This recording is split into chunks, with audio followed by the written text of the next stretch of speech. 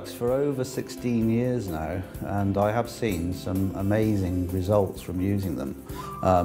With wound healing in the animals, for irritated skin, for digestive upsets, and some of the products are specific for other areas like with inflammation of the joints, the freedom in particular. With the products, it's very similar to it is with people. Basically, they work in the same way. Aloe vera fundamentally is naturally helps soothing tissues, both the skin and the digestive system. And so it's a very, very similar system to find in people. When it comes to the main products that we use, there'll be the oral ones, such as the aloe vera gel, the Freedom, pollen and propolis, of course, and then topical ones like Veterinary Formula, specific for the animal world, jelly and propolis cream.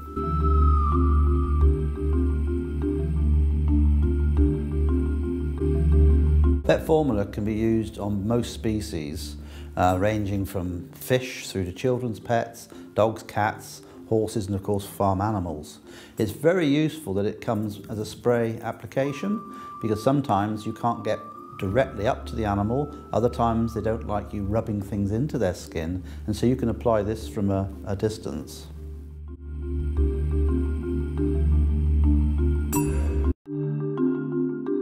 Aloe vera gel is, in my opinion, a foundation product. No matter the condition that I'm trying to help in an animal, I will always put them on the aloe vera gel. If it's a respiratory condition, they would have it. If it's a digestive problem, they would have the gel. Or even if it's a skin problem, they will have gel.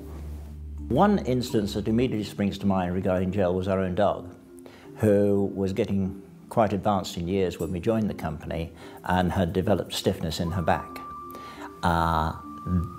The result of being given aloe gel in her food was that within the second week she was quite prepared to bend and go underneath gates that she had been refusing to go under before. And I thought that this was quite a convincing demonstration to the fact that the dog was obviously getting some benefit from the actual gel.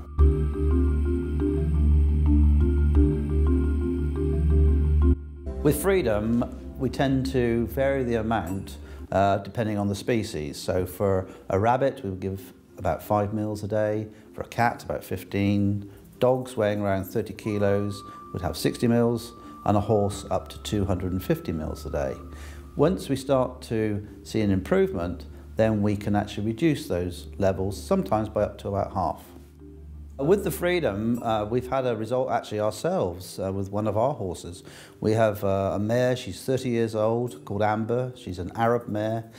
She had quite severe stiffness in her hind legs, and we put her on to the Freedom at 250 mils a day, and over a 6-week period, her lameness has greatly improved, and she shows no signs of stiffness when she comes over our stable in the mornings now. The liquid soap we use on most species. We can use it on the cats, dogs, horses in particular as well. And where we're using it is we're using it as a dilute product. We're taking a small bowl of warm water, a couple plunges of the soap into it, and we're using it for cleaning up the skin, particularly if they've got a wound and want to clean it off. All you have to remember is when you're washing animals is not to overwash, because too much water damages the epithelial cells, removes the natural oils, and it destroys some of the good commensal bacteria. One particular example where I've used liquid soap quite a lot is in dogs with skin irritations.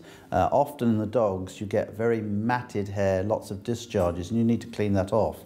And using the aloe soap for this I found has been, again, very soothing and calming. One of our own dogs called Arnold, he had quite a large patch of irritation on his skin, and it really did clean it, soothe it, and heal up any minor irritation that he had.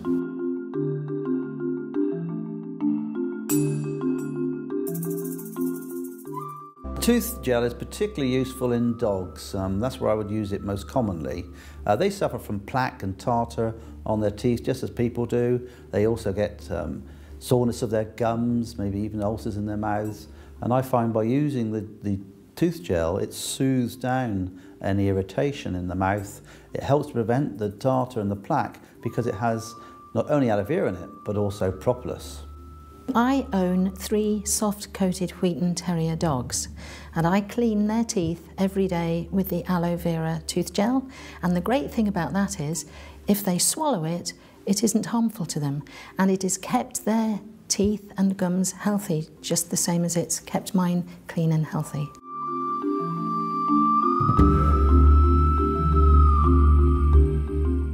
Propolis cream can actually be used on most species. You can use it on fish, but we particularly use it on the children's pets, the rabbits, guinea pigs, cats of course, dogs. We even use it on farm animals as well as horses. We noticed our pony was lame and we didn't spot that she had a nail in her frog, the sensitive part of her hoof. And so when we took it out, it was actually oozing, and obviously it'd been causing her a lot of pain, and there was quite a hole in her frog. We soaked it and then sprayed it with the veterinary spray to give it a really good clean, and packed the hole with the aloe propolis cream. I knew that the aloe propolis had antibacterial properties, and we kept doing this every day for 6 days. Then we brought the farrier out who was going to make a protective shoe for the pony, and he was absolutely amazed that there was no infection. And we then carried on for another couple of weeks, and it just remained really clean and made it, healed up beautifully. She also comes in from the field with bites from other horses, so we use the propolis cream to help soothe and get rid of the nasty bites from the other horses. So yeah, it's really helped with Jessie and her little nibbles.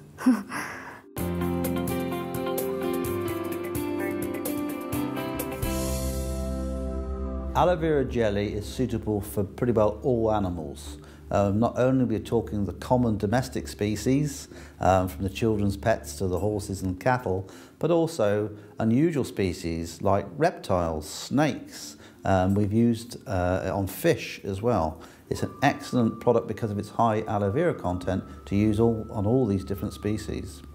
The aloe vera jelly is mostly used as a wound treatment and a healing treatment in animals. I have one particular very dramatic case where it rapidly healed a cat's wound that resulted from being scalded. It resulted in an extensive skin sloughed off the middle of the back, which healed in under 4 weeks, and hair grew back out of the healed area, which was a totally surprising and I thought a very convincing demonstration of how aloe vera can work. I've got 3 long-haired dogs, and in the summer they pick up ticks from the long grass that they run in, and I found that if I put a blob of the aloe vera jelly on the tick and wait 60 seconds, the tick suffocates, drops off, and the aloe has already started to benefit the area where the tick was. The jelly I've used on Tiddles was when he had a weepy eye, and I thought, right, I'll get the veterinary formula, diluted it, just bathed his eye for him, and then I just put a dab of jelly in the corner of his eye. I did notice a big improvement by the following day. When I first got Jessie, she came to us, and she was a lovely horse. In the summer it's really hot, and obviously she's out all year round, so there's loads of flies.